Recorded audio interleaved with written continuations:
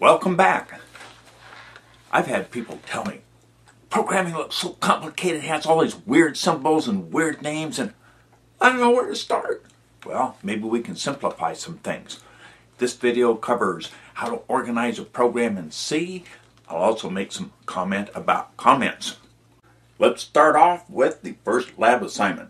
I have a printout of paycheck.cpp, and let's see how the thing is organized. Right at the top, I have a comment block that has the title of the program. So I'm going to put title here. So this right here is a block that it just has a bunch of comments that I put in the name of the program, my name, the class, the inputs for the program, and outputs. Pretty cool. C and C++ use include statements to help the compiler put the program together. So right there is my include statements. The next thing I have is my int main. And int main goes all the way from an open curly brace all the way down to a closed curly brace. So here's my open curly brace, and right there's the closed curly brace. From there, down there to the bottom. See that? Isn't that cool?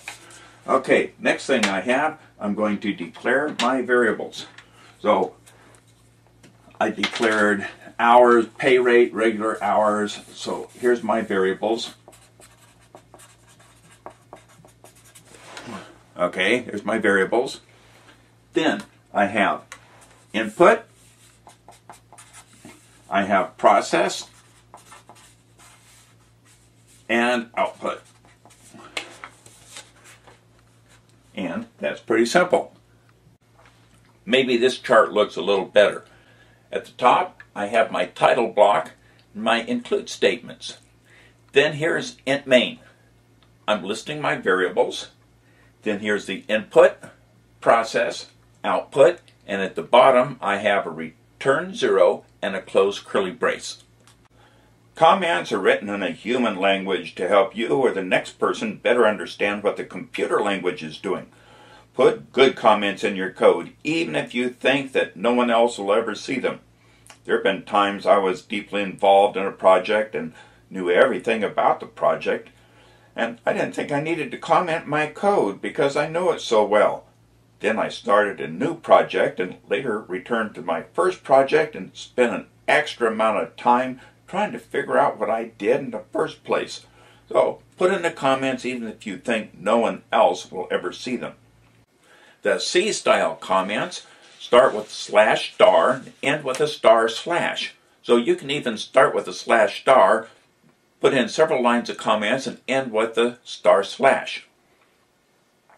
C++ style comments start with // and end at the end of line. Most of the modern C compilers will also take the C++ style comments. So you can kind of mix them and match them in C++, and most of the time you can do the same thing in a C language. Here is a sample of a title block comment. I have the name of the program, the version, the date, the name of the programmer, the company, or in this case is going to be the class you're taking, and the inputs and the outputs.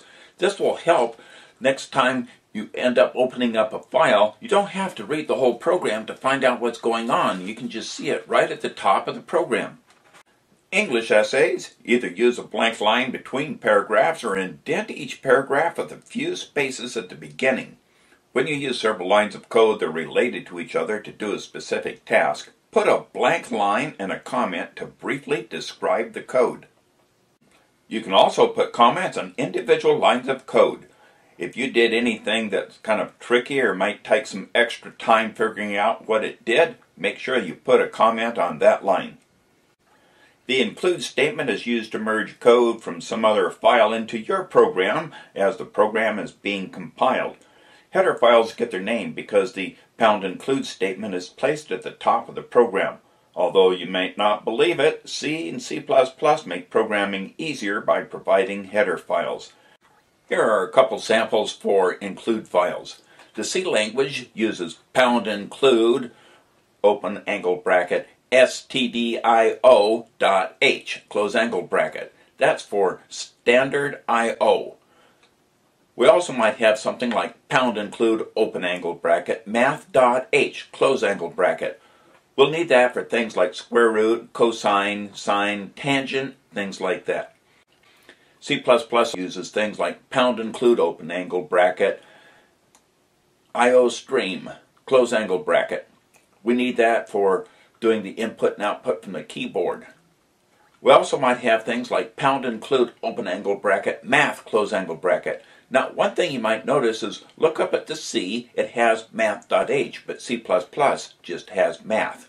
C++ uses math, and then they do a few extra things, then they go ahead and include math.h also.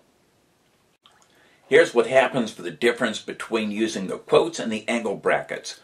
If the header file is located in your project directory, then you use the quotes. If the header file is located in the compiler's include directory, then use angle brackets. So normally you're going to be using angle brackets unless you create your own header files. Console applications using the keyboard and the screen start off with some version of int main.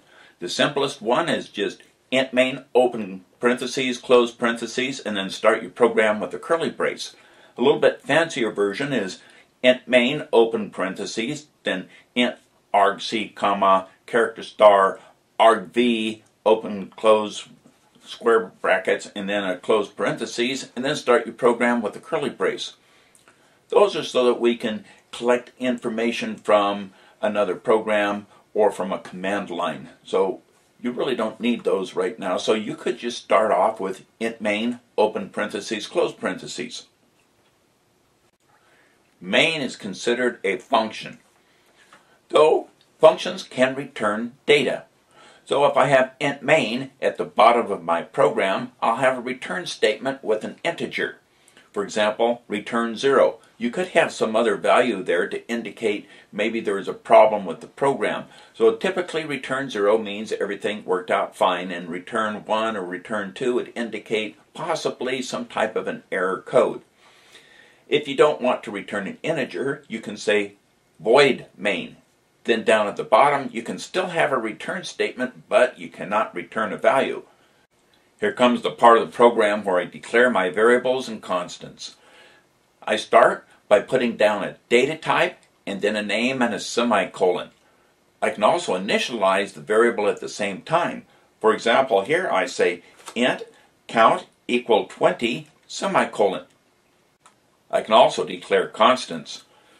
Constants, once declared, cannot be changed by the program when it's running.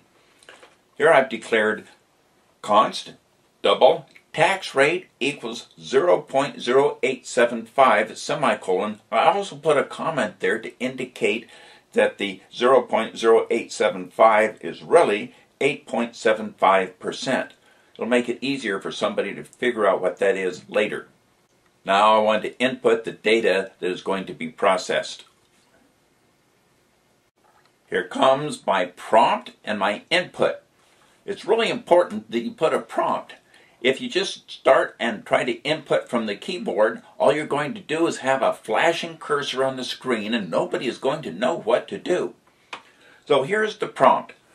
In C++, I put hours worked, colon, space, and then my close quote. I put the space there so that the input doesn't run right up next to the prompt message. After I put the prompt, then I can read from the keyboard. It's very similar in the C language. Instead of using cout, I have to use printf. Also, I have to use those parentheses. Now I need to process the data. Here is where I take my input data, do all my math computations on it or whatever I need to do, and then I'm ready to do the output. To output using C++, I'll use the cout statement with less than. In C, I'll use printf with the open parentheses and the close parentheses. In the second example, I declared a character array called message, and I set it to say, you passed the test. In C++, I can say cout less than, and then the name of the character array and a semicolon. In C language, I'll say printf, and then First thing I do is I have a format string, so it says quote %s quote. The %s says I have a string that's following. In C++, you have to do a few extra things to identify how many digits you want displayed after a decimal place. We'll need to include IO manip, that stands for IO manipulation. This example shows how to output 2 digits past the decimal place using C++. I have to include IO stream, just to use cout. I also have to include IO manip so that I can define how many digits past the decimal. Cout has a set iOS flags for iOS : fixed. It also has a set iOS flags : show point. And then I can say cout <, set precision, open parentheses, 2 close parentheses to identify 2 places past the decimal. Then I have paycheck, which is a double, and then the double will have 2 places past the decimal, regardless of whether I have something like 30 cents or no cents or whatever. ENDL is at the end of line to move the cursor to the next line on the screen. Make sure you type the last character of ENDL as a small l and not a 1, so it stands for end of line, not end 1. The C language uses printf. I also have to make sure I include standardIO.h because I'm using printf or scanf. So then it says double paycheck equals 183.75. In the format string, % means I want to format some data. LF stands for long float because I'm using a double, but in front of it I put a .2 saying I want 2 places past the decimal. \n is to move the cursor to the next line. Make sure you put in a \n and not a /n. If you put a /n, /n is going to show up on the screen instead of moving the cursor to the next line. Well, that's all for now, and good luck with your C or C++ program. At least now you know how to organize it and put it together. Have fun. Programming is cool.